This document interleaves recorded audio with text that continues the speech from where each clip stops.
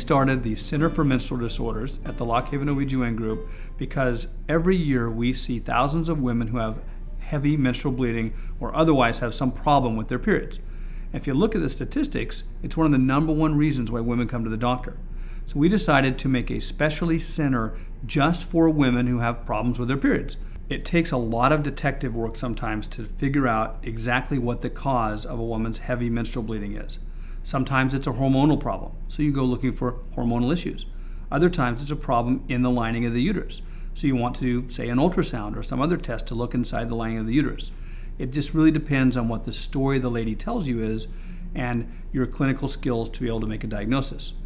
We've set things up so that the diagnostic equipment and all of the material are available right here in the office, so that when a lady comes to us with heavy periods or periods that are skipping around or some other problem with their periods, that we're able to go look at a solution for the problem without having to send her different places. And that's very, very convenient for our patients.